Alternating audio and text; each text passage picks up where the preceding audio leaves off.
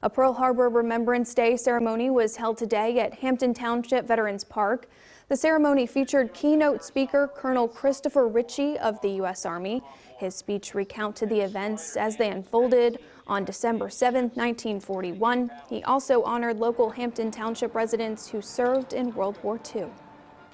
We had Mr. William Caparella here he was a World War II veteran, Navy Seabee.